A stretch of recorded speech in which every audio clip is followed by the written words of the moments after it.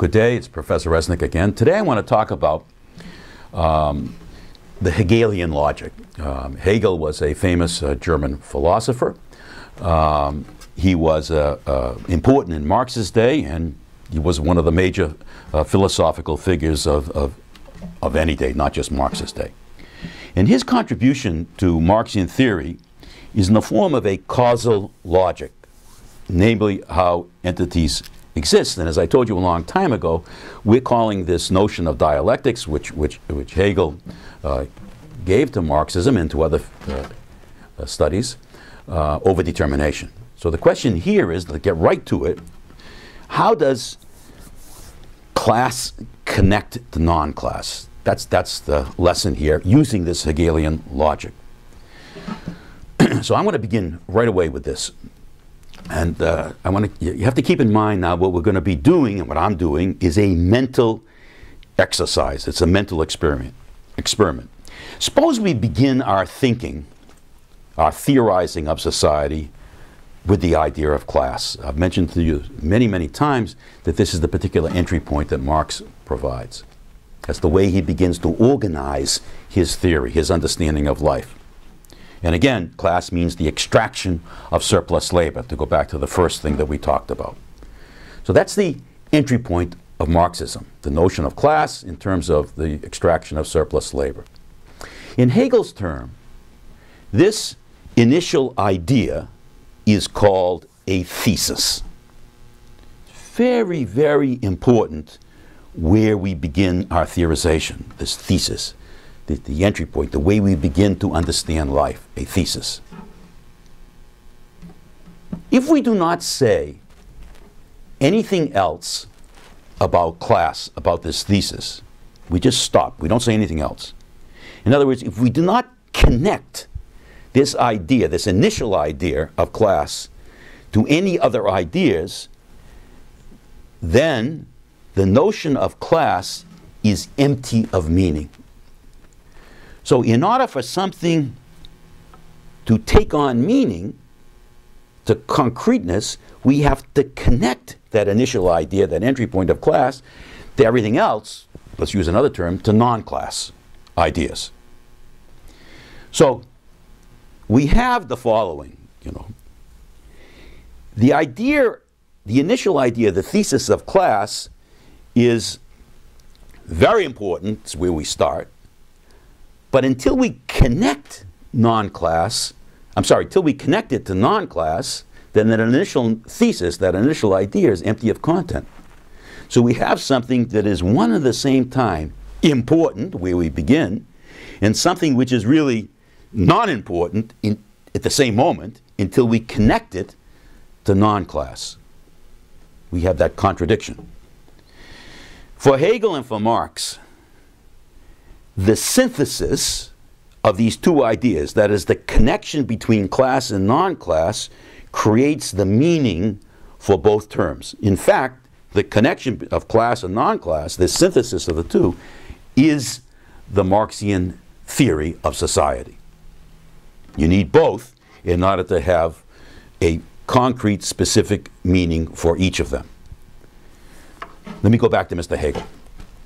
For Hegel, the highest abstraction was the notion of being, B-E-I-N-G. And by abstraction was meant you consider the idea of being itself independently or abstracting from anything else. Being refers only to the isness of something. Isness, to make up a word. Let me take an example of this. You can see this lectern in front of me. This thing is brown, it's wood, it's a holder of my notes, it's roughly about 3.5, 4 pounds. It belongs to the university, they purchased it.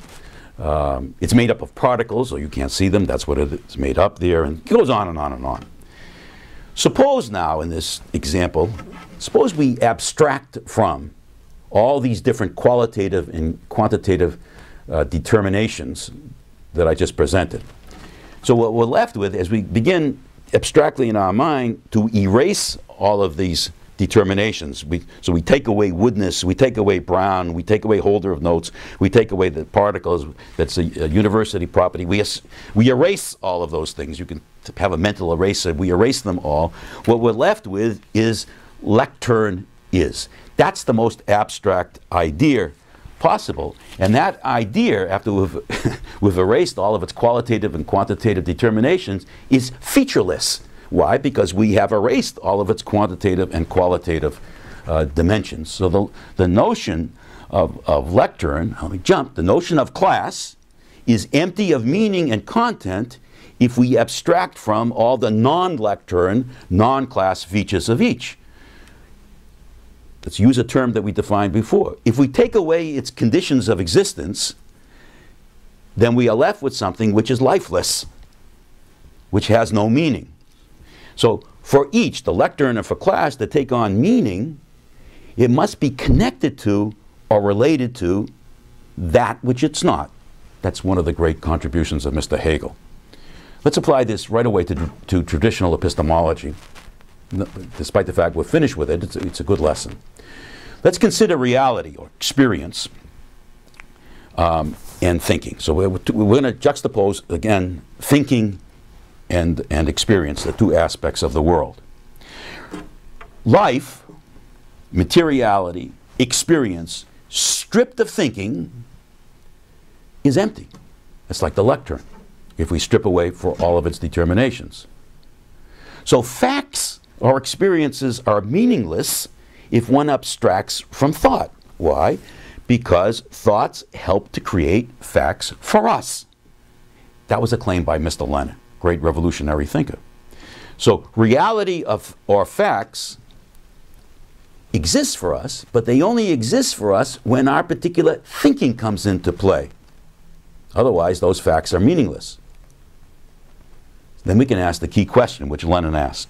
Whose thinking tells us whose facts? So Lenin wanted to produce a new set of Marxian facts, notice the adjective, for Russia, by connecting its agricultural life to a new Marxian idea, which was the class structure of Russia at the time. That would be a new set of facts that people would have to then confront, using that particular kind of thought concrete that Lenin produced with that entry point of the class structure of Russia. Let's do the same thing with thinking. It only exists for us when our experiences come into play. And we can ask the same question we just asked of thinking, of experience.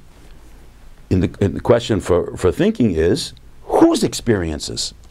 Workers have different experiences than do capitalists.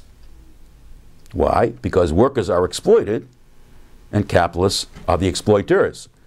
So the answer to that question tells us about whose thinking is at play. In other words, thinking, the way we think, how we think, what we think about, are always relative to one's different experiences, including one's class experiences. So from a dialectical perspective, thought alone is empty, as is experience. Each needs the other to take on meaning. They have to be put into a relationship with one another. And that's a very different approach than rationalism and empiricism, which are basically essentialist their thinking, which argues that each of them alone can be an ultimate cause of knowledge. And what we've just argued here from the Hegelian perspective, that's an impossibility, because if you take them alone, they're empty of meaning. They only exist in relationship to one another. By the way, just as a footnote in this, suppose you were impressed or intrigued or whatever with this Hegelian idea, this dialectic, nothing in life exists alone. And suppose Hegel said to you after he presented this to you in what is called his logic, suppose he said to you, this idea that I just presented, the dialectic, that everything is a both cause and effect, is the truth. So he said, if you understand what I just did, which is the dialectic, you'll understand everything. Because everything in life is but a a form, a reflection of this truth. So if you study music or philosophy or history, they are mere reflections of this underlying cause, which is the dialectic. So if you understand the dialectic, you've got the basic key to all knowledge. You've got the truth. At that particular moment, you could provide an interesting criticism of Mr. Hegel, because he's fallen into a rationalist epistemology, despite the fact he himself provided a critique of both rationalism and empiricism. Okay, so one has to be careful with this kind of thinking, not to turn one's thinking into the absolute truth, which I think is what precisely Mr. Hegel did. That's the end of this lecture.